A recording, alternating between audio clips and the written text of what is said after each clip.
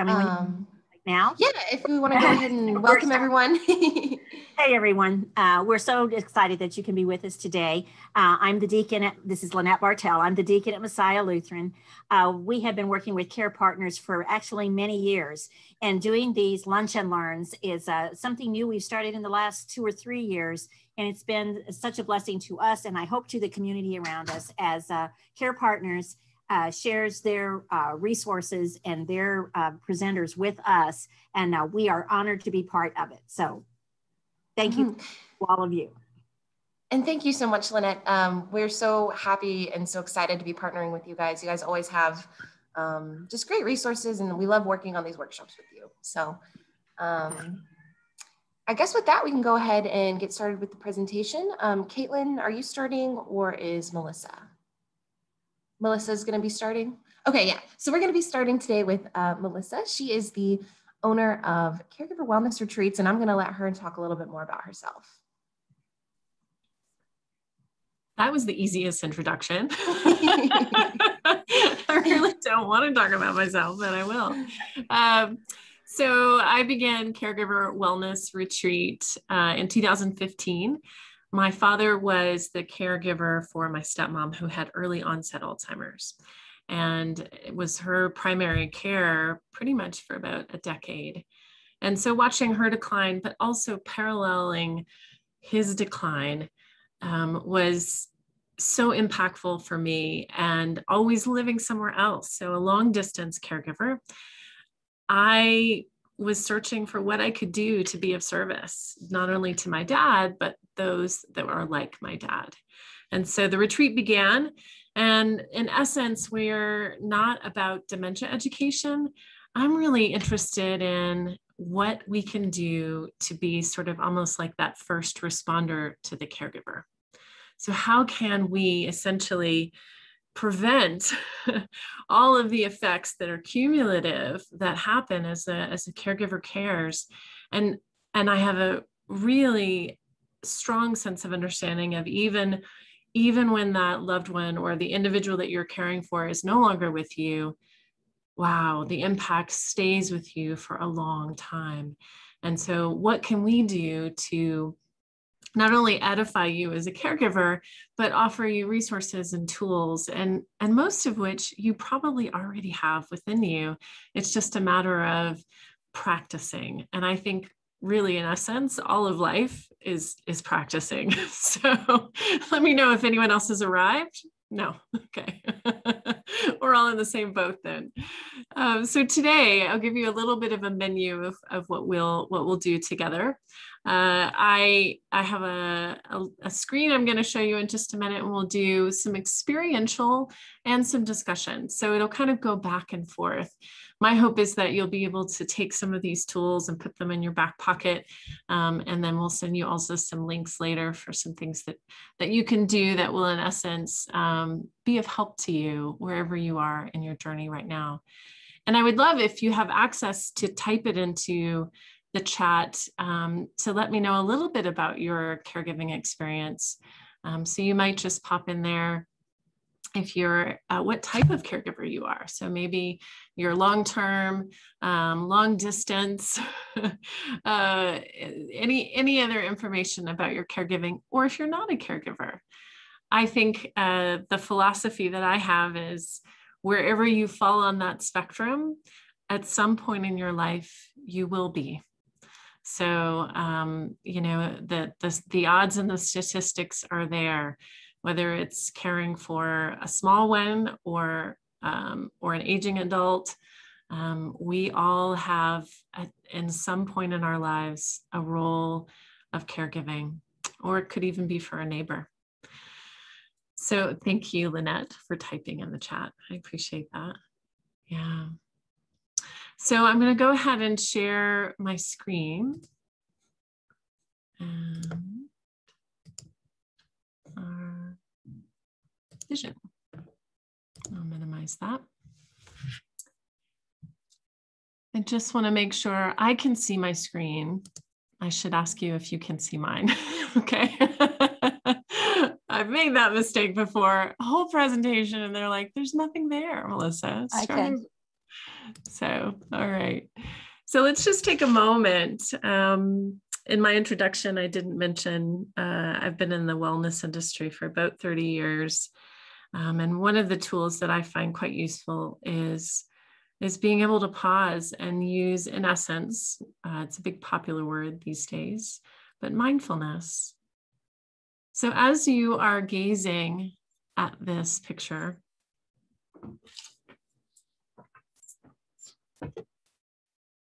where does your eye go?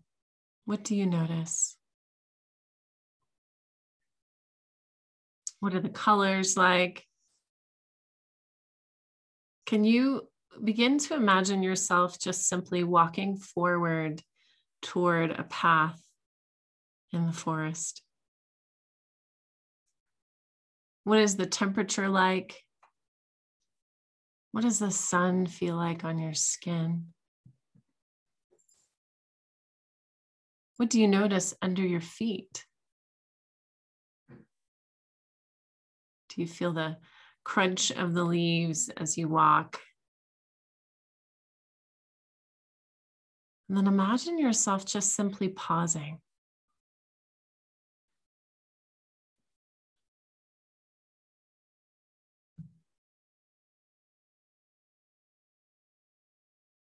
And instead of taking a narrow view of just looking at one tree, what is it like to feel the sides of your eyes widen and take in the full landscape view, the whole path?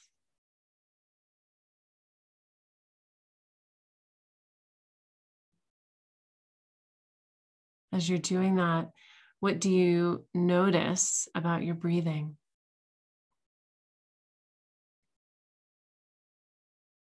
What do you notice about your shoulders? Do they drop?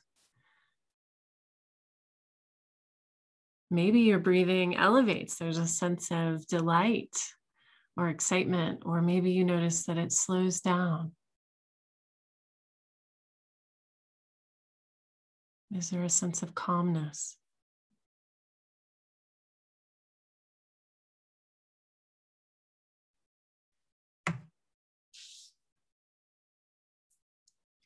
And then as you're looking and taking this wide view, allow yourself to look up. You could even imagine spreading a blanket, and lying down in the grass or the leaves and softening and just letting your eyes follow the light.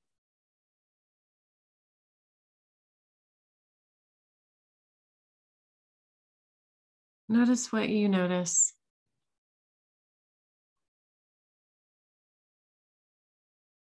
Maybe you're looking distally, as far away as you can see, or maybe your eyes catch the bark of the tree, the shape of the leaves.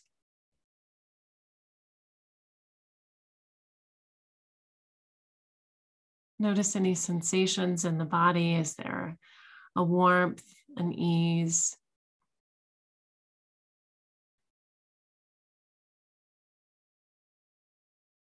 What is the sound like? Can you hear the leaves rustling? Is there wind or no wind? Maybe a bird.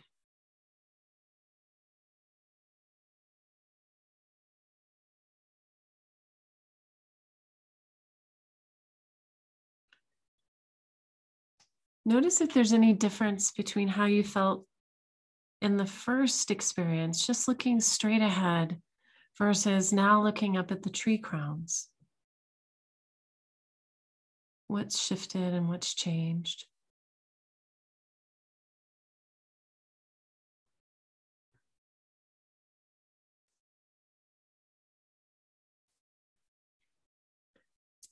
Wherever you are in your breathing patterns, just allow yourself to softly exhale. No forcing. Just notice the exhale.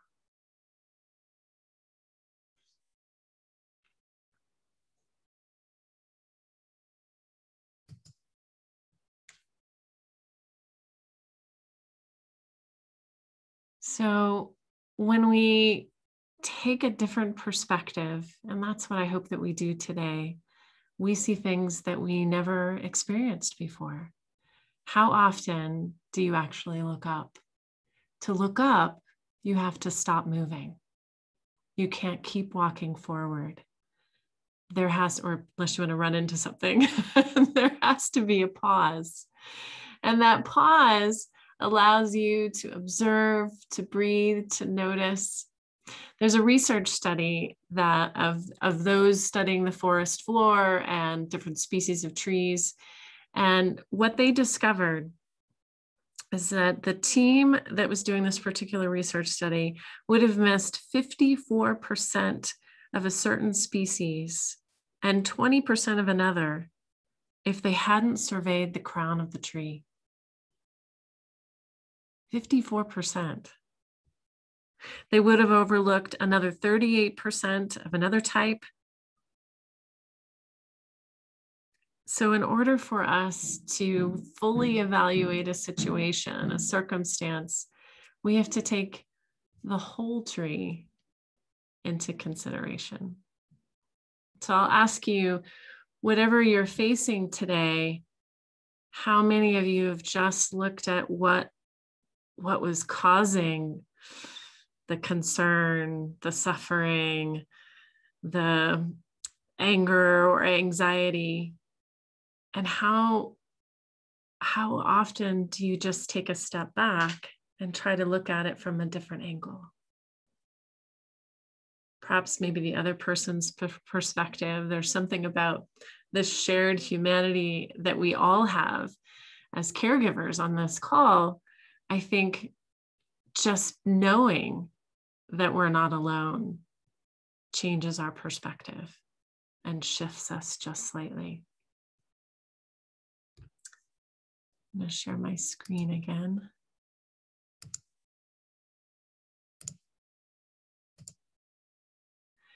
So I'll talk a little bit about the pillars of resilience today. And there's so many aspects to this, and I know Leslie and Katelin will both share some of their own resilience stories. Resilience encompasses self-awareness. So when you were stepping into that forest, were you able to notice sensations in the body versus perhaps emotions? Mindfulness is simply a really easy definition, which I love. If you're familiar with Viktor Frankl, he was a Holocaust survivor, a psychologist, a neurologist. And he said, between stimulus and response, there is a space. And in that space is our power to choose our response. And in the response lies our growth and freedom. So mindfulness is that point in which we become aware of something, and then there's a space. We stop, we look up. And that pause allows us the ability to either act or react. So in essence, it's a tool for that self-regulation and cultivating a greater sense of the ability to pause. Self-care, there is a lot I could say about self-care, but it is not, I don't preach bubble baths and how it's commercialized. I believe self-care could be as simple as, have you had water today? Have you paused today? Have you gotten up and walked around today? It can be really, really simple. Positive relationships and purpose. So I'm going to pause there for a moment. When we think about integrating positive relationships, when we examine actually what our nervous system does. So your body actually begins to recognize our ability to co-regulate before your ability to self-regulate. So what that means is, and I'll give you an example. I was in the grocery store the other day. I don't go to the grocery store. I haven't been like in a year and a half. So it was like a trepidatious experiment and what is, kind of peeking out the door. What is the real world like at the moment? I have very fortunate that I have a partner who is taken on the task of going to the grocery store. So I recognize my privilege here. That said, I explored the grocery and I had a couple of bouquets of flowers, and I was going to take some flowers to a friend and some other things in my basket, and everyone's looking down and we're all taped off and marked off. Santa Fe follows the rules, evidently. And so we're, kind of in our own little space. You can't see anyone's expressions, right? Except for their eyes. And this gentleman pipes up behind me and says, "Wow, those are beautiful. Whoever's going to get those, they're lucky." And I felt, and notice when I said that, notice what you notice in your own body. I felt my shoulders drop.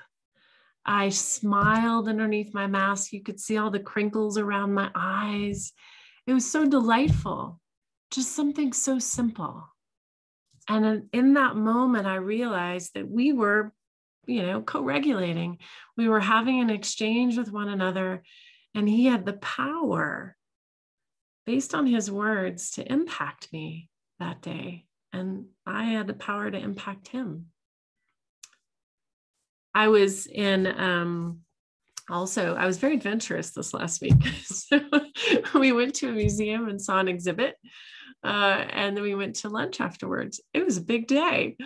So we were sitting there at a table, and my son, who's 15, was with me. And this family walks by with a baby, and the baby was no mask, right? Just a little wee one. And I lit up. I mean, I can't tell you last time I saw a real baby in person. I've been so sheltered in place and not around that environment. And so I just lit up and I started making these really silly faces and trying to get the baby to smile. And of course, my 15-year-old is mortified. I was like, "Mom, what are you doing?" And I nudged him and I said, "Look at the baby." And the baby was cooing and smiling right back at me. I have goosebumps just thinking about the experience. My ability to respond to this baby and our interaction, there's no inhibition with this baby. It doesn't know that there's no stranger danger yet. It hasn't been conditioned. It's just responding to a person smiling at them. How beautiful is that? And I was just so moved. And of course, Andrew was just, rolling his eyes a little bit. But I said, "Look at that. Look what we can do. Look how we can shift and change just based on how we respond to others." So co-regulation is something actually within our nervous system that is an autonomic response. So we have the ability to basically interact with one another in such a way that can influence each other's nervous systems. We can elicit fear, we can elicit hope, we can elicit excitement, we can elicit comfort. We can just be with someone, and our presence alone can have what we would call a parasympathetic response in our nervous system, calming, soothing. And it can also have the opposite. And then we can practice that.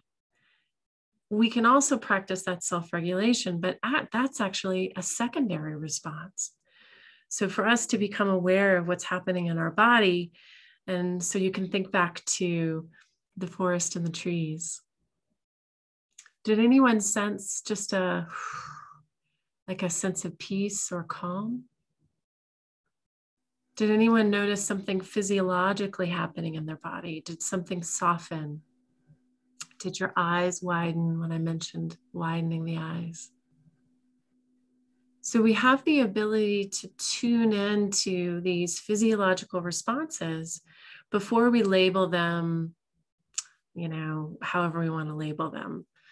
And so that would be the difference between sensations and emotion. So where we get into kind of some thick water is when we start to decide that emotions are permanent. And so what's beautiful about the pause is that it allows us to say, what is true right now? What is actually true in this experience right now? Am I really, if we're interpreting anxiety, am I really in danger? Just in this moment right now? Or I'm feeling sadness, you know, I might feel some tears or a lump in my throat. And just noticing that. And then what is that sadness like? Can I be with that sadness rather than putting on the brave soldier hat? If I can be with the sadness for a moment, then that allows it to shift and change, allows it to change me. So there's so many options and opportunities to take this pause and realize or recognize the physiological sensations. Are they true? Or is our body just telling us what it thinks it is? So we are wired and designed, our nervous system is designed to respond to extreme danger. But most of us, I'm sitting here in my very comfortable home, I'm not in danger. And there's a fine line between anxiety and excitement and worry and fear. So just being able to hit the pause button and really ask, is this true? Is this true? I'd love to share with you for a moment. I'm gonna share my screen again. All right. And I've put it up on the screen, but I'll read it to you. I would need glasses, so I'm going to read from my book. If you're not familiar with John O'Donohue, to me, one of the most remarkable writers who's no longer with us, and he's written some beautiful books. This is from his book called Bless the Space Between Us, a book of blessings. Awaken to the mystery of being here. Enter the quiet immensity of your own presence. Have joy and peace in the temple of your senses. Receive encouragement when new frontiers beckon. Respond to the call of your gift and the courage to follow its path. Let the flame of anger free you of all falsity. May warmth of heart keep your presence aflame. May anxiety never linger about you. May your outer dignity mirror the inner dignity of your soul. I'm going to say that one again. May your outer dignity mirror the inner dignity of your soul. Take time to celebrate the quiet miracles that seek no attention. Be consoled in the symmetry of your soul. And may you experience each day as a sacred gift woven around the heart of wonder.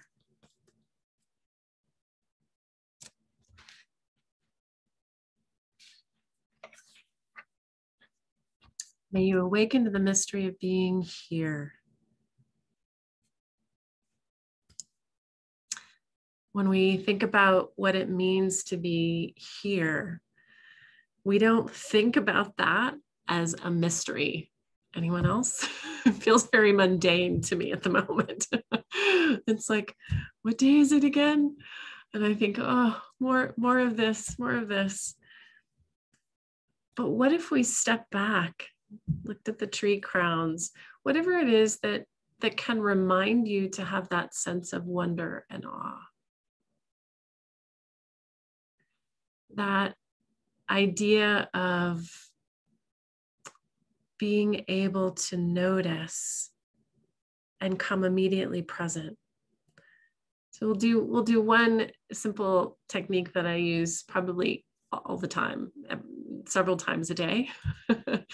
So however you're sitting right now, if your legs are crossed, uncross your legs and just put both feet on the floor. And notice your feet. Maybe if you feel disconnected from your feet, maybe you look at them or wiggle your toes or scrunch your toes or rub the feet, the soles of the feet on the ground so you can feel a little friction there. And then just pause and notice.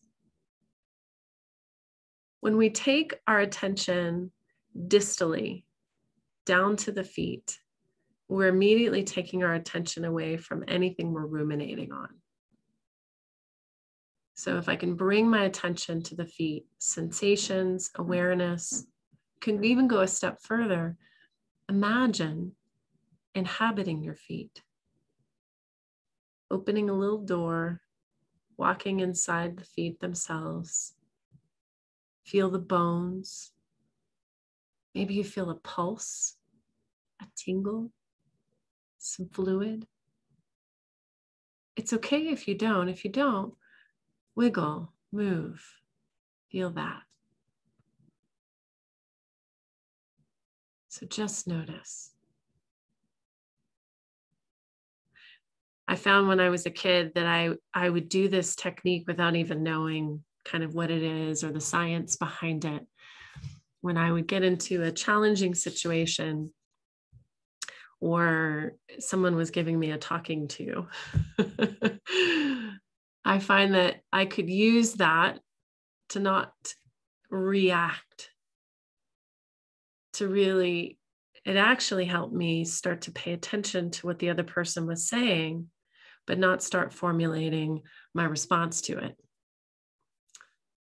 So just by doing that, sometimes I'll find if I put my hands together, that does a similar thing, keeps me present, or feeling what I'm touching, maybe even the texture of my clothing or the texture of my skin. I'm still listening, but I'm not formulating a response. I'm not critiquing or shaming myself. I'm not taking in their judgment necessarily, but I'm able to listen. It's really quite remarkable. Another technique to get you quite present is just to simply breathe and count. Sometimes breathing for some people can feel a little bit anxious. And so if that's you and you know that that's you, that's okay. You can use the technique of feeling, or what we would call a somatic, which is feeling an aliveness from the inside with movement. So soma means living aware. And it's living aware within movement. So if breathing isn't necessarily working for you, what I do is I'll add a little movement with that. You notice I talk with my hands a lot, but it might mean something like this. So if I'm going to focus on breath and that feels a little anxious to me, I'll use my shoulders with it. So you guys can do this with me. Breathe in and lift your shoulders. And just breathe out and slowly lower your shoulders, but see how slow you can do it. So you're focused more on the movement than necessarily the breath itself. And then do that again, breathing in. Instead of trying to focus the breath way up here, see if you can focus the breath down low. And then notice, like a wave, follow the shoulders down all the way into the feet. You can do that also with arms. With my stepmom, when she was with us, I would do some breathing movement with her. I would actually physically take and hold her arm, and I would just breathe in, and then I would lower her arm and we'd breathe out.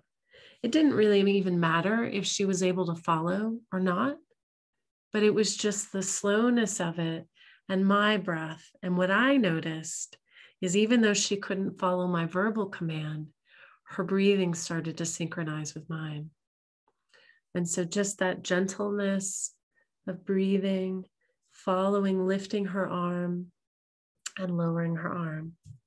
And you can do the same, just you. We can take our arm either out to the side. I can't move it forward with my desk, but you can just simply breathe in and lift and raise the arm. And then just softly exhale.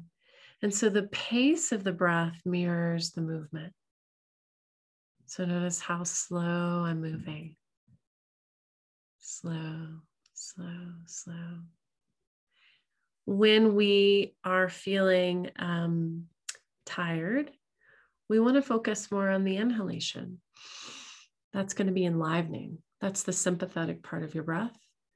When you are feeling maybe a little more anxious or in need of calming down, then focus on the expiration of the breath. That's the parasympathetic part. So both of those, again, all day long. Isn't it beautiful? We don't have to tell ourselves to breathe. Thank God. When none of us would be here, we would be like, I forgot. So it's self-regulating, thankfully. But the breath is the one thing that we have the power to control, something that's autonomic. That's really remarkable, actually, if you think about it. Just how incredible your body is. So let's go back to what he says after talking about this. Awaken to the mystery of being here and enter the quiet immensity of your own presence. So just based on what we just learned, you have the power to imagine being inside your feet.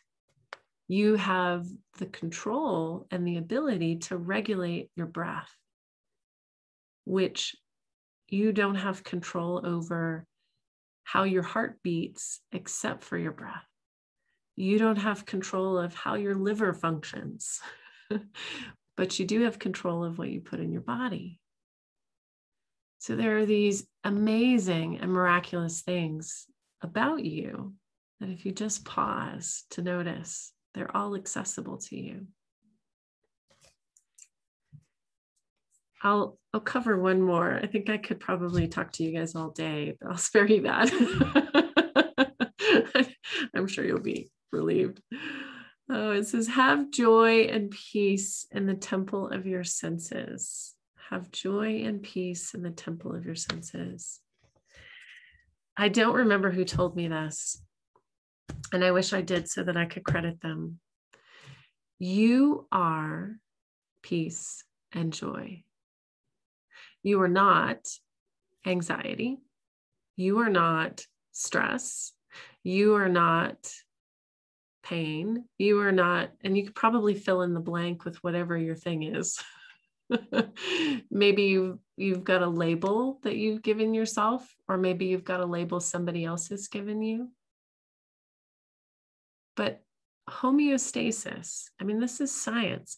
The essence of who you are is a balance. You are made up of that enlivening and calming.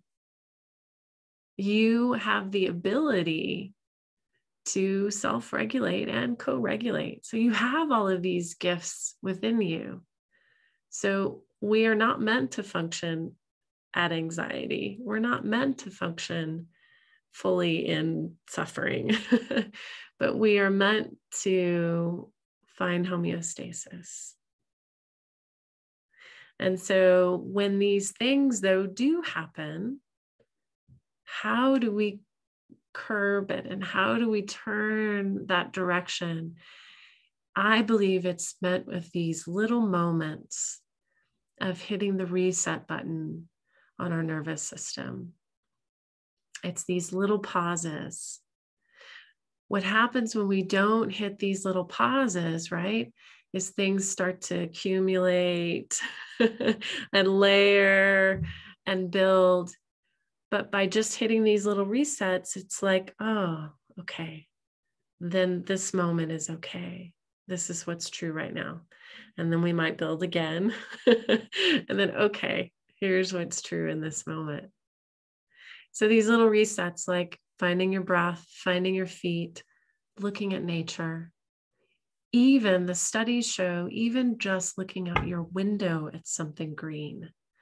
The studies that they did in the early 90s and late 80s about those that are in hospitals, and that the ones who have a window recover 25% faster than those who don't. Just being able to look at this green space is powerful. So we'll do one more practice together. And I call it sort of that, it's that homeostasis thing I just mentioned. It's the idea of surfing or riding something that you're being present with. One of the things that I am well aware of that is pretty universal, and it's this idea that we're all experiencing some kind of grief or loss. You cannot have gone through a pandemic for a year and change and not had some kind of loss. Whether it's, for me, it was loss of freedom, of feeling like I could go to the grocery store. It was loss of income, tremendous amount. It was loss of travel, of family. So you get the idea. I think you could all list your losses. And so this collective loss or grief that we're all experiencing together. And it's like, it's almost the elephant in the room sometimes. Well, what if instead you considered setting a little appointment with this thing that you are ruminating on, checking in with your grief, allowing it to not just stuff it away or ignore that it's there, because it's there for all of us. What if there was an appointment with it? So I'll give you an example in my own life. I was working with an issue with my son, and there's been a lot of grief and loss in that situation. And it hasn't been something that I could talk with him about. He's, not interested in discussing it. So I need to process it though. What I did for about 2 months' time, and your timing will be different from my timing, which will be different from someone else's timing. I don't put a timeline on grief, but I would sit and I would say, okay, grief, there's your time. I took out a journal and I would just allow myself to write. And it didn't need to make any sense to anyone but me, because nobody was going to read it. Sometimes I wrote to my son from my highest self, not from my angry self, but I would write from my highest self, from that self that is joy and peace. And I would, maybe write a little response from his highest self. Sometimes I would, let's see if I have it here. Oh, I had it setting here to show you, but that's okay. I'm not sure where it is at the moment, but sometimes I would watercolor. So there's a little orchid that he gave me that lasted miraculously almost through the entire pandemic. And I do not have a green thumb in spite of all the plants behind me. And so I painted these little orchids. I put it on my wall. So I just made an appointment. And then when that time was up, I put it aside. And if grief popped back up later in the day, I'd say, I'll see you later. We have an appointment in the morning. I'll see you then. It allowed me an opportunity to feel in a situation I felt I had no control of, a little bit of control. I could function through my day. I could interact with people I needed to interact with, and I could have, I could laugh at something funny. I could be present with my other son. But when my appointment came up with grief, I could cry, I could be with it, I could let it take its time, and then I could also set it aside. And it took about 2 months to kind of move through this. And then he was also ready to talk to me. So it moved a little quicker than I thought. But I do this with several different things. Something that that's really gnawing at me, or something I feel I've lost. I just set that little appointment and I give it the time it needs, and then I let it rest. If anyone has if you're a ruminator, you know who you are. Or sometimes, little things that'll come up and take you by surprise, like, wow, that movie really reminded me of my stepmom, or, oh, that story reminded me of this situation. I could be with it, but then I could also tell it, and I'm going to see you tomorrow. We're going to talk about that later. And it was almost like a hug or a comfort, or a way to really allow myself to process rather than stuff it down. I'll share one more anecdotal with you. So several years ago, about 5 years ago now, I had something called frozen shoulder. Has anyone ever had that or heard of it? I know it just sounds awful, doesn't it? Leslie, you've had it. No, you're familiar with it. No, my mother had it. I didn't have it. Oh, yeah. Well, I wouldn't wish it on my worst enemy. Let's just put it that way. It's some of the most excruciating pain that I've ever experienced. And you can't lift your arm. I couldn't pull up my pants, couldn't fasten a bra. I mean, it was just crazy. And I just thought I was crazy. And then it became bilateral. So I had it in both arms. And part of it, and I had MRIs and all kinds of things, there was no real injury there for me. There's no tear. There's no surgery needed. So it's very nervous system related. And so, wow, that really hit home. I teach this stuff for a living. So wow, that was really eye-opening for me. And I thought for a moment, what am I ignoring? What am I stuffing away? So much so that my body had to immobilize itself for me to pay attention. That was such a wake-up call. And also really interesting. You navigate, you learn, you adjust, you shift. I can lift my arms now. It's all, but the healing process has been long. So I'll ask you, what is whispering at you right now? Maybe sharing with you inside. It could be a physical or physiological thing, could be something outside. What's whispering that later might not be a whisper? That maybe setting just a simple appointment with, to check in with, would be really helpful. So I'm going to close with this. I'm going to share my screen one more time. Let's see.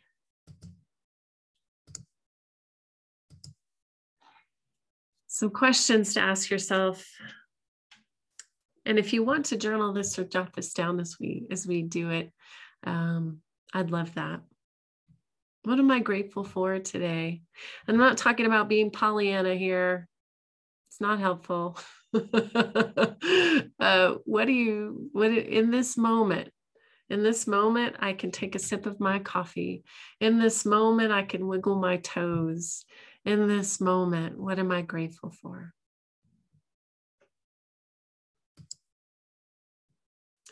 Who am I checking in on or connecting with today? Who am I checking in on or connecting with today? So this goes to that positive relationships and purpose.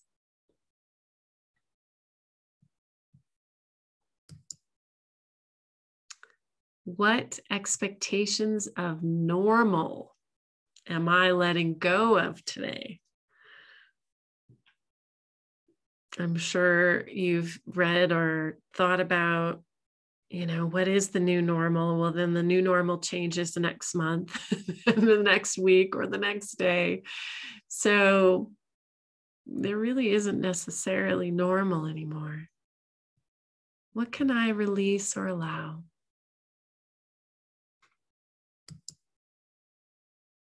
Am I getting outside today?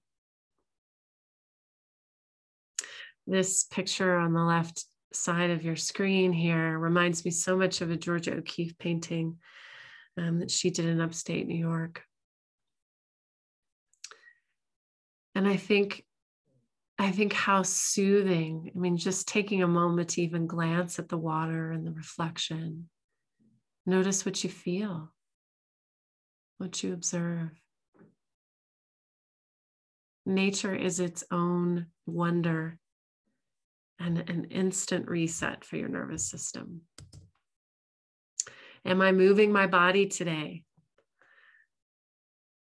So if you haven't moved and you've been listening to me this whole time without moving, so I might suggest a big pendicular stretch. In other words, you could reach your arms up and stretch your legs out, wiggle the hips a little bit or shift them side to side, and just notice how that feels now.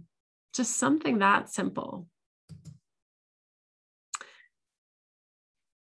And what beauty am I creating, cultivating, or inviting today?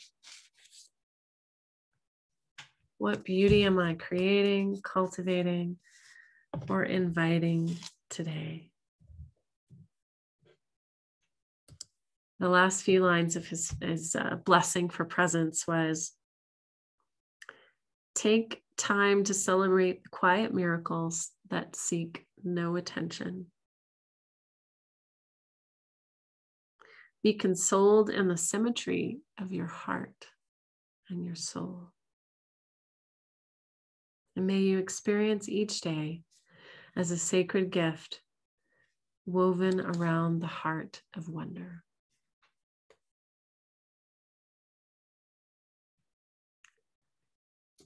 So let's take just an exhale. So notice the shoulders drop, maybe separate the teeth. Take a moment to check in with yourself now compared to when we began our talk together. What's shifted for you, if anything? And I feel like I've been giving a monologue here, so if anyone wants to share a sentence or two, know that if you do come off, that you would probably be in the recording. So I'll say that. Katelin, were you going to share? No, I'm processing. Like I feel like there's just a lot to process. I'm really glad you went first though, because I walked into this afternoon super stressed and anxious, and I'm like, okay, we're breathing now, we're relaxing now, everything's okay now. Mm-hmm. I think for me, what spoke, what I'm ruminating on right now, because I am a ruminator, is what is true. Mm. And so much of caregiving is reactionary. You feel like you have to be on top of everything all the time. The doctors and the health and the medicine and the schedule and the entertainment and all of that. Mm. And oftentimes caregivers lose the ability or forget that they have the ability to choose how they do those things and the way that they approach those things, because we have to do them. We can't get out of them. We can't just stop going to the doctor. But how we approach that, or how we give ourselves grace and forgiveness when we approach it badly, matters. So that's just me processing.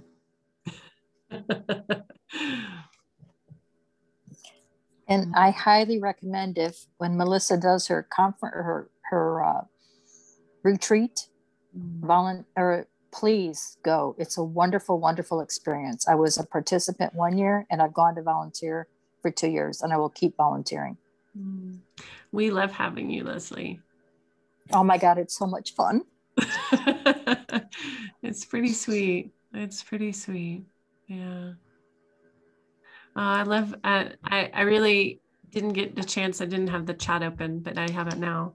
And get a chance to see your comments. Yeah, so thank you. Finding your feet. And we are going to have a Q&A after Leslie and I talk. Okay, great. If that's so that's my cue. No, that may have sounded a little bit like a hook dragging off the stage. I love it. Yeah, all good. No, because there's it was rich and you want to think about it and process it. So you can't think of your question now or your comment now. There's still time. I think that's what I was trying to say, but said poorly. No, I'm just teasing you. It's perfect. So I just put in the chat a couple of things kind of coming up for us, and that's in there. And then it'll all be in your after email. So I wouldn't worry about it now. So thank you all. I'm just going to mute myself. So that's me now. For those of you who don't know me, my name is Katelin Jordan. I am a coordinator for CarePartners. I think I need to put my key down. I'm going to do both. But my background is in the church. I was ordained in 2007. I have a master's in divinity, and I served in churches for 11 years before I started doing this. So when we were talking about what to do at this workshop, and we were talking about balance and well-being and caregiving, I really wanted to take a multifaceted approach. And part of that, Melissa does the emotional and the physical well-being and the grounding, but there's also other ways that we need to find that balance, one of which is spiritual. And then when I'm done, Leslie's going to talk about the practical, because all of this is beautiful and wonderfully said, but we have to be able to do it in our day-to-day lives and make it a part of our day-to-day lives. So I'm going to also share my screen. All right. Don't you all love technology? Here we go. Okay, so finding spiritual balance in caregiving. And I wanted to start off by defining how we're talking about spirituality today. Faith, spirituality, religion, they are all intertwined. They all work together in ways that are very personal and individual. But for the purposes of today, we're not going to limit spirituality to a particular faith tradition. So we're not going to just talk about Christian spirituality or Jewish spirituality, but in a way that allows you to apply what we talk about to your own faith tradition, if you have one. Because we are all spiritual beings. We are all people who have an inner self. For some people, though, that isn't connected to a faith practice or a religious tradition, even though for others, those work together. Spirituality is basically a belief in a higher power. It can take a lot of forms. Some of it's God or Allah or Buddha, or it can be nature or relationship or inner self. So we're going to define spirituality kind of in a less specific but more universal sense. And like I was saying, spirituality and religion are different, but you need both sometimes. That they work together in complementary ways. Spirituality is personal. It's flowing, changing. It's about your feelings. It's about how you interact with the world around you. It's an inward it's an inward experience of the world around you, whereas religion is defined and structured. It's formal. It has denominations. It has churches. It has worship practices. It has ritual. For some religions, it's has doctrines, and so it's a more outward experience of spirituality. And again, sometimes we need one more than the other. Sometimes when we feel disconnected from our spiritual self, the routine of ritual in religion can help us reorient ourselves back to our spiritual selves. And sometimes bringing our spiritual selves into our religious practice connects us to that practice in a deeper, more meaningful way. But spirituality, especially in caregiving and especially with seniors, is important. Spirituality opens us up to the idea that the universe is ultimately benevolent. It opens us up to the idea that the world around us, the obstacles that we consistently overcome year after year, decade after decade, are moving us in a positive direction. And the reality is every obstacle we overcome is a success, is a benevolent act in our own lives. A spiritual life can open people up to the possibility that there is a greater purpose acting in your life. And when we are in dark times, when caregiving is hard, that is a source of strength and hope when we don't see much hope in other places. It's the hope that the hope is there, right? Spirituality and dementia. CarePartners focuses quite a bit on our work with memory loss. So for me, this is an important piece to what we do. Spirituality can improve, but I will say, dementia or not, this is true for all of us. Spirituality can improve quality of life for seniors with dementia. Practicing a religion or religious rituals or traditions can help slow cognitive decline and reduce or stabilize cognitive disorders. It's a habit that somebody has done for years and years. And by repeating those behaviors and those rituals, we continue to internalize all of that and work our brains. The use of spirituality in daily life enables those with dementia to preserve relationships, maintain hope, and find meaning. When we practice spirituality in a faith tradition, we are interacting with friends and church family and the people around us, and all of those interactions bring another level of hope and peace to somebody's life. And the belief in God or the belief in a higher power tends to increase with age. As we age, as we get older, our need for that faith life becomes greater. And I think that it brings us more peace. Cognitive impairment does not eclipse our innate need as human beings for inner peace, prayer, and rituals. Even when we're caregiving, whether we're caring for somebody who has physical disabilities or emotional disabilities or cognitive disabilities, our loved ones need that inner peace, those prayers, those rituals, just as much as they need them, if not more, in a whole body sense.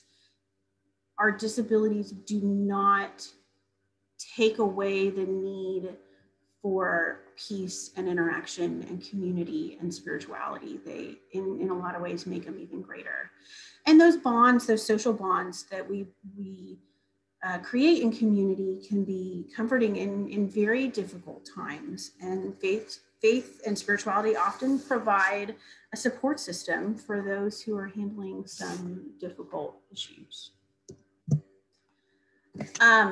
When you are, so as a caregiver, you're often responsible for your loved one's physical needs, your loved one's cognitive needs, the day-to-day life of your loved one and managing it.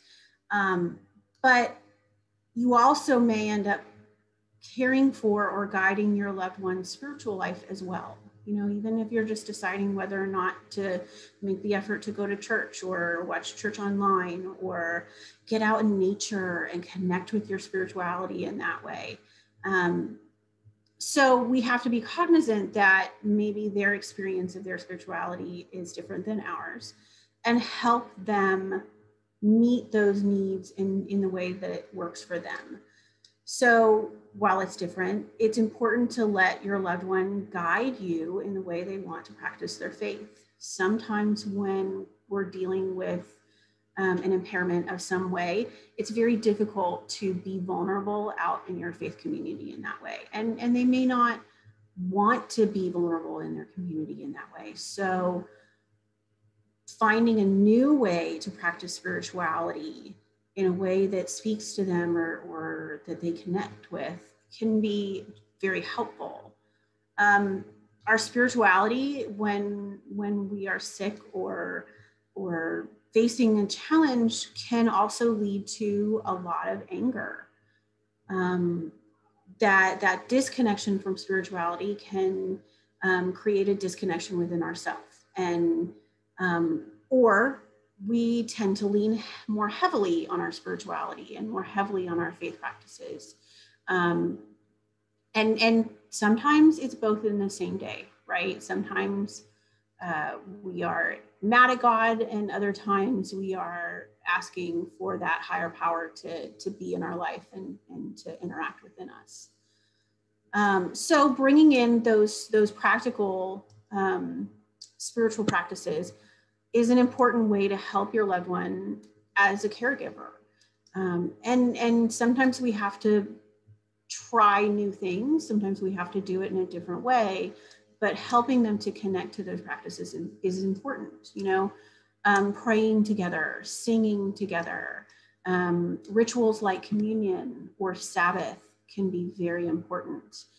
And getting out in nature or finding new ways to connect with your spiritual community, even in a time when we are all experiencing the COVID fatigue and we would really like to be in person, connecting with a spiritual leader over Zoom is better than not connecting at all. And I feel like I can speak for those of us who are spiritual leaders. We want to connect however we can. And if that means a Zoom meeting at 7 p.m. after dinner, then that's how you make it happen. But as always, don't push. Let your loved one be the guide in this process. But for yourself, there's also considerations. And honestly, Melissa hit all of this really well. But it's important to ask yourself as a caregiver, what brings you peace? What brings spiritual presence, spiritual peace into your life? And it's different for everybody, and it's different day to day. Some days meditation works. And I'll tell you, YouTube is an amazing resource. I did not understand everything that was on YouTube until this year. You can get on there and listen to meditative music or guided meditations.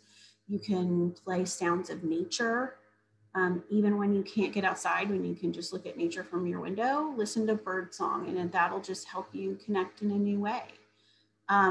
Volunteer in the community. For many of us, myself included, spirituality is about relationship, and it's about being with other people. And so volunteering and finding a way to help somebody else with your loved one is an important way to practice your spirituality and practice that connection with others.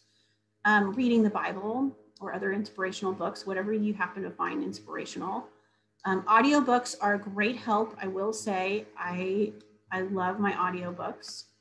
Attend worship in whatever way you can right now. If that's what speaks to you, then attending worship online, again, connects you in some way to your community, even when you are isolated.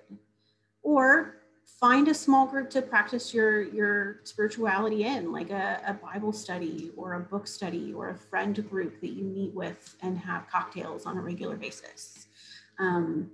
Whatever helps you connect with community. And if worship isn't for you, get outside. And Melissa talked so much about this so richly. Getting outside and the healing and the peace and the looking up that all of that brings. I feel like I can breathe more, and that I can breathe more deeply when I'm outside, even if it's just 30 seconds to step outside and smell fresh air.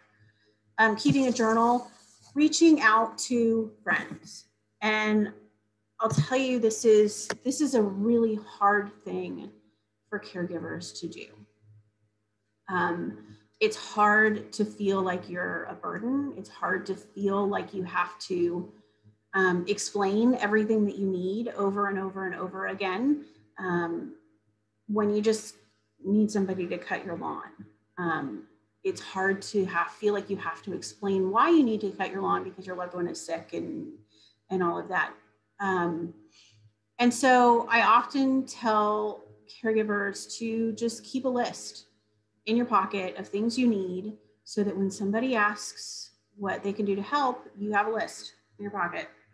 I need this, 1, 2, 3, boom, boom, boom. Because your friends do want to help and they do want to connect with you and don't always know the right way to do that for you.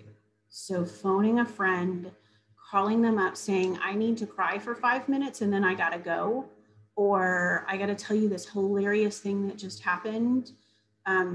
Your friends want to be there for you, and finding that connection is another way to help bring peace into your own self. A few others, tell your story. Talk about the good times. Those memories are what sustains you in the bad times. Music is always, always, always, always a great way to connect with yourself and your loved one. Always. That will never change.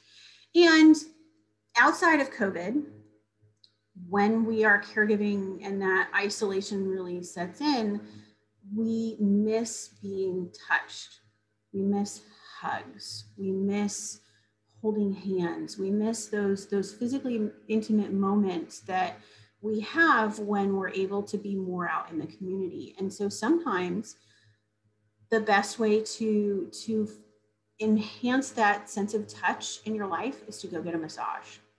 Even if it's just one of those like massage chairs in the mall that you get a 5-minute massage on your head and neck, it's totally worth it. Chair yoga, if you can't get down on the floor like me, do chair yoga. The act of breathing and stretching and aligning your body is another great way to connect with that spiritual self within you. And give yourself permission to do none of it. If what you need right now is none of it, then that's okay too.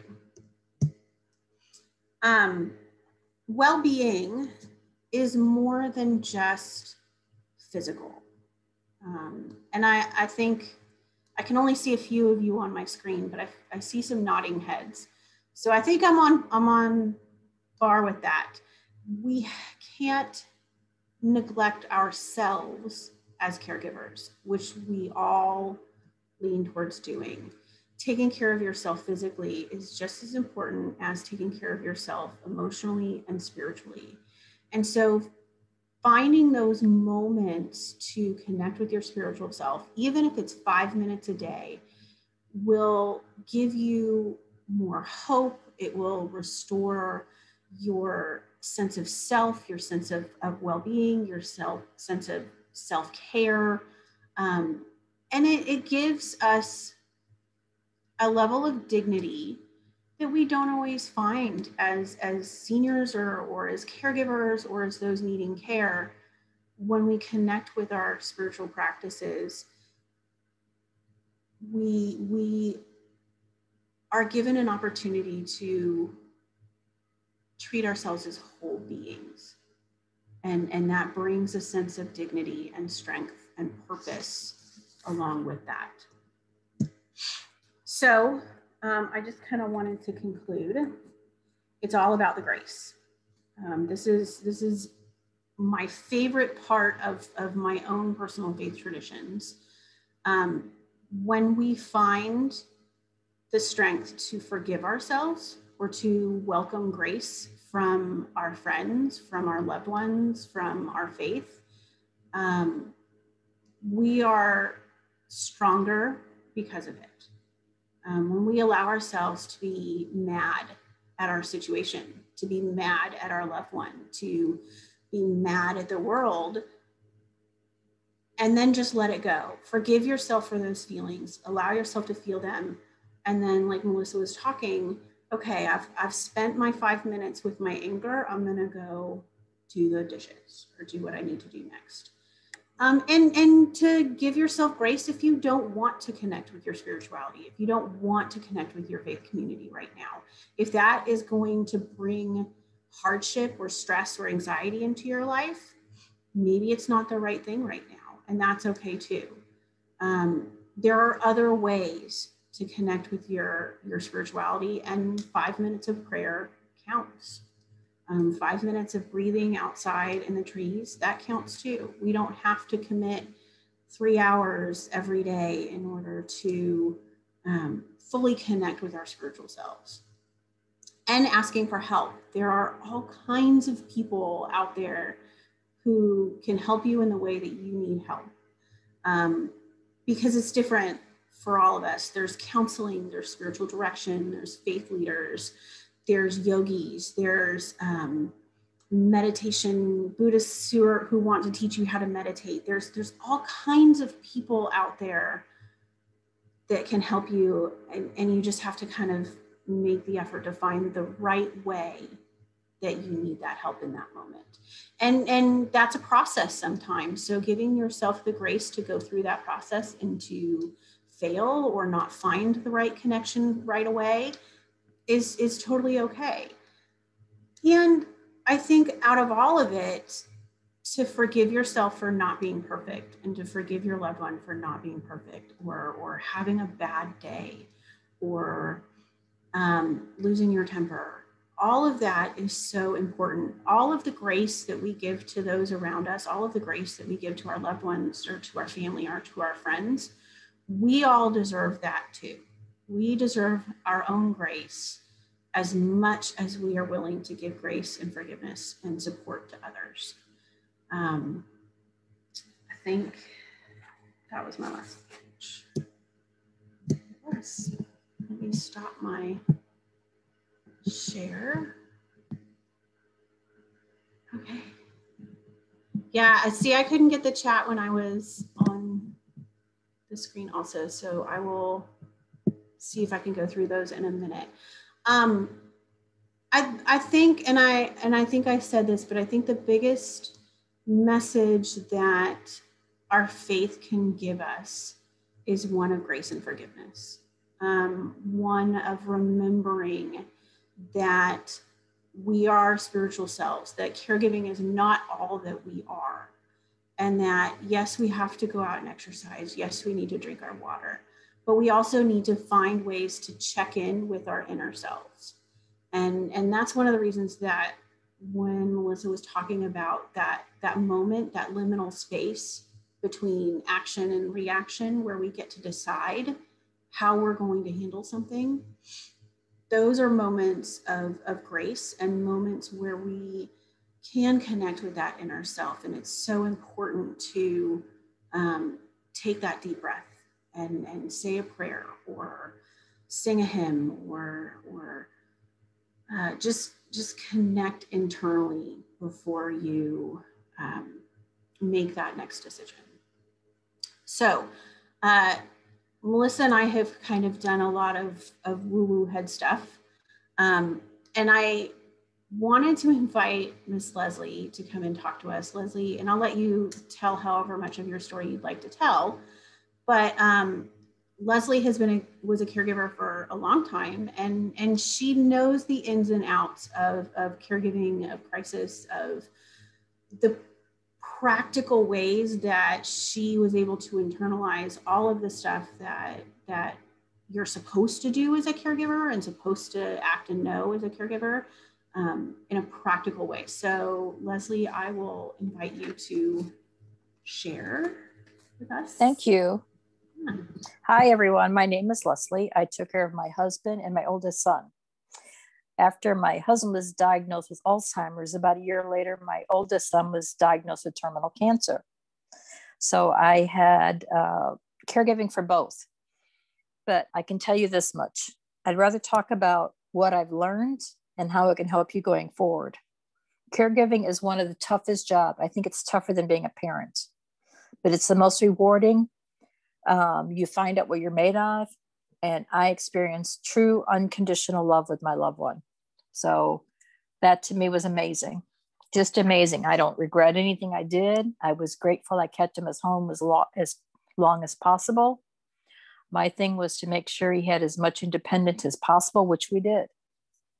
But I can tell you from my own experience, the best thing you can do for yourself is see a doctor, get yourself in check, see them on a regular basis.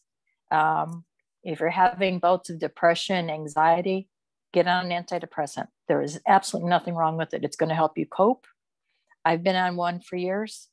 It's just, you got to do what you got to do to stay healthy. And another thing for me that worked well was I'm a big believer in support groups. I saw a therapist, and after 3 visits, she goes, "Oh, I think you're fine." Kind of blew me away. But the support groups, especially with dementia, if you've got questions, you can call someone in a support group. You can bounce ideas off each other and find out, did your loved one go through this, or what worked for you, or, what are you doing about this? That was a tremendous, huge help for me, having that support within that group. And we still communicate, a lot of us. But I highly, highly recommend getting involved with some type of support group.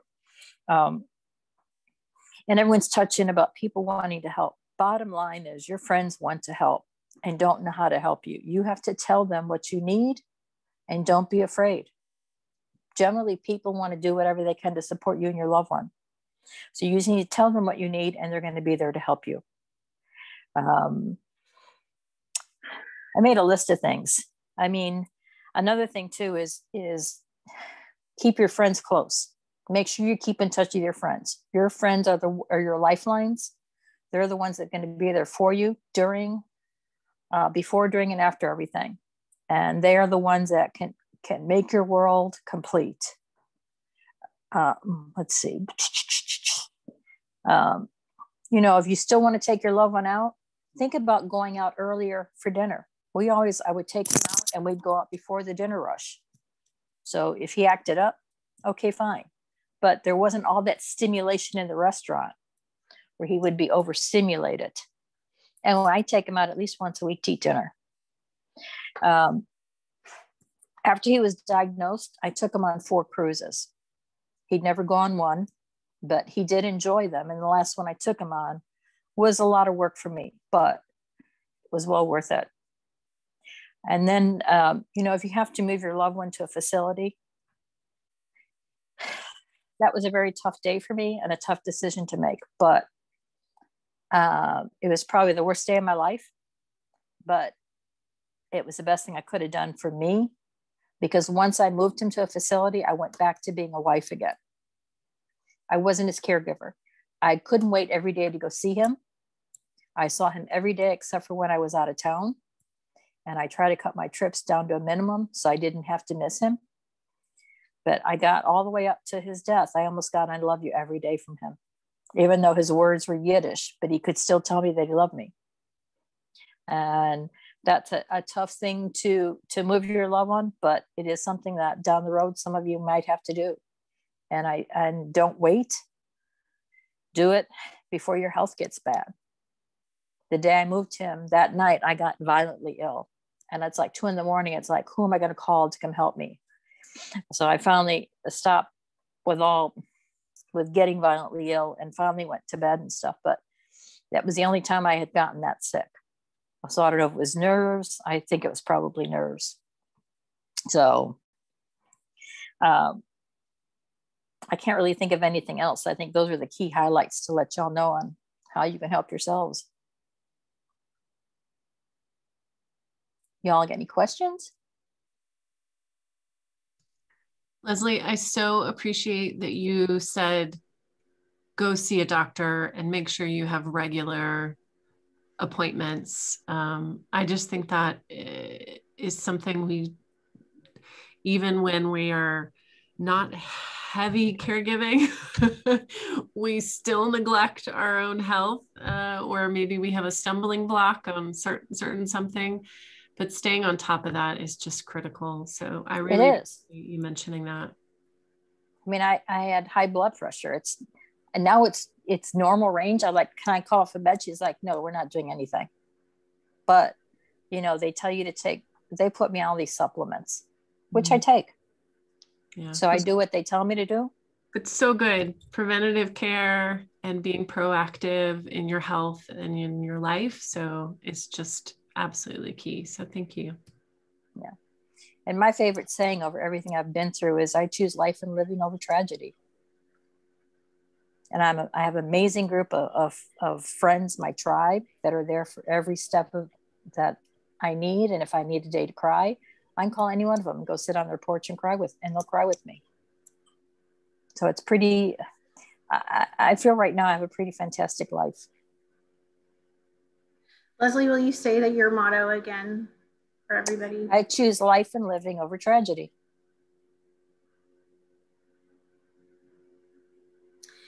I want to invite everybody, if you would like to unmute yourselves or ask questions, and interact or anything like that, you are welcome to.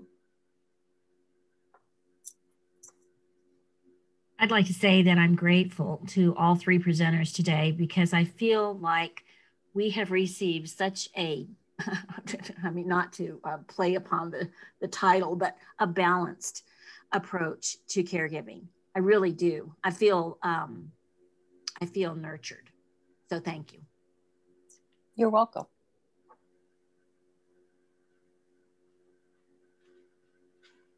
I think one of the best things that you said, Leslie, that I hear a lot from our caregivers is it's painful and difficult when you do have to make the decision to place your loved one in a facility, but you did it because it was what you needed. And in order to be your husband's wife, you needed somebody else to be his caregiver. And that brought a richness to your relationship that you had been missing for a while. And it's beautiful.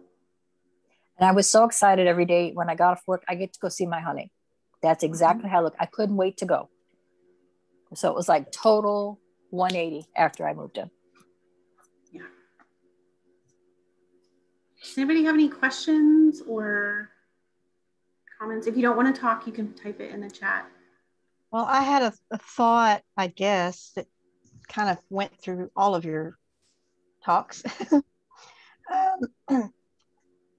I'm a flitter. I'm the opposite of a ruminator. I'm a flitter who just bounces all over the place and likes to stay really busy and overstimulates myself. And I realize it's not actually a healthy lifestyle, but it is who I am. So I'm trying to learn to be a better flitter. But for me, and I think everybody can relate to this, is we struggle with feeling guilty if we're not successful at either doing everything we want to do that we think we should be able to do, or, you know, as was mentioned early on by Melissa, I think sometimes you overwhelm yourself so much that when something happens with your loved one that you're caring for and you have a burst of anger or a bad response, sometimes it will bother me for days because I feel so guilty about it. So, you know, that's where what the programs you guys are presenting help us to kind of refocus on not being so guilty and not beating ourselves up. And the support groups help with that too. I haven't yet connected with an actual support group that's virtual, but I'm working on it. But I've been attending all of your events, and that's a support group in itself. Amen.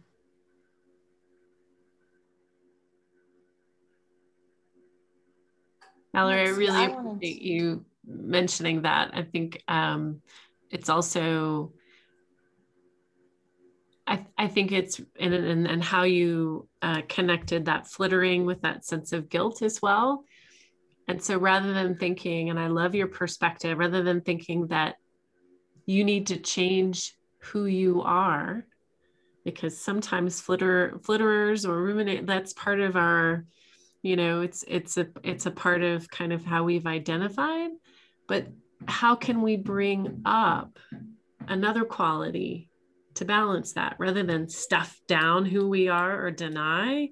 So for flitterers, what kind of pauses can you incorporate that those moments of like, even just just a brief pause, rather than try to make yourself rest or take a long nap? Like that's probably never going to happen.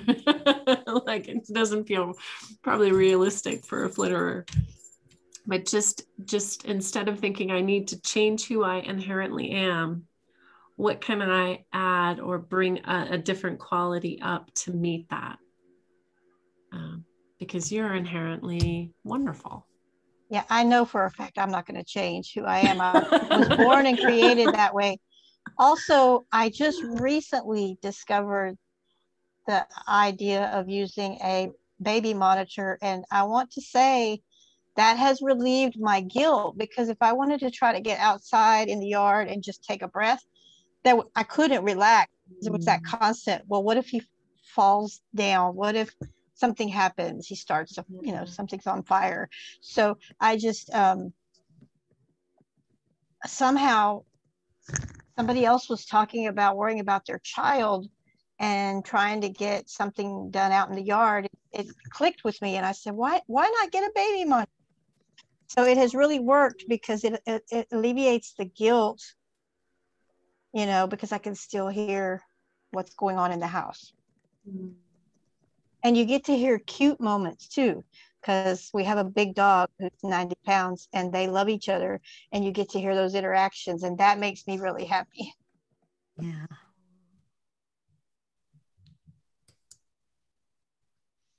I wanted to take a minute and just read some of the comments in the chat, because there's a few things in there that I really liked. Something that Lynette had said. She says she remembers praying in a hospital with someone who she assumed was not cognitively present, just had a brain surgery.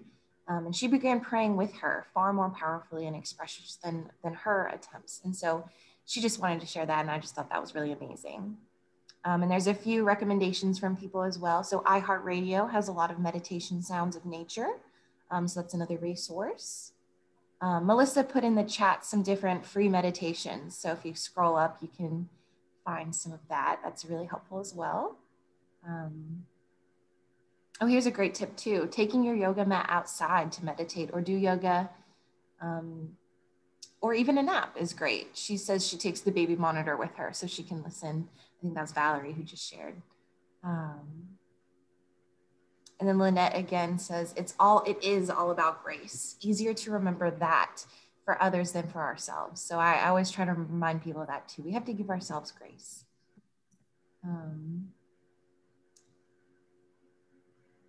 Let's see. And then a bunch of people just really appreciate you sharing your story, Leslie, just as we do. Thank you so much for being here and sharing.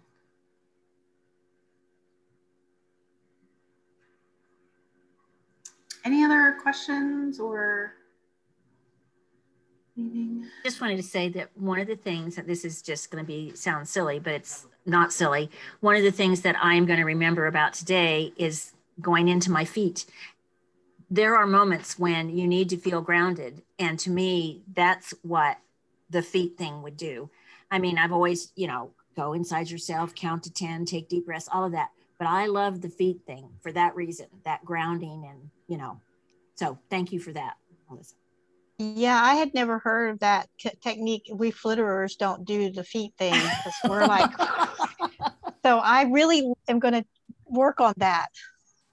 That's very helpful. That's a big one for flitterers. So if you can get far away from here and feel the ground. Yeah. It's good. I'm going to use this term, flitterer. I've known about in yoga, it's Vata. If you're familiar with Ayurveda, it's like a Vata. I like this. Creatives, very creative. You maybe like you start a project and then you just like, no, I'm done with that. I'm gonna start another one. And no, that one's not exciting. I'll do a different one. People who are not in our world do not understand it. We have very messy environments. Everything is extremely messy, but we know exactly where everything is. Right. And we crave having 10 projects going at one time. It's a craving. It's a personality. And we do okay with it. It works for us. But, friends of mine say, I would just go nuts living in your world.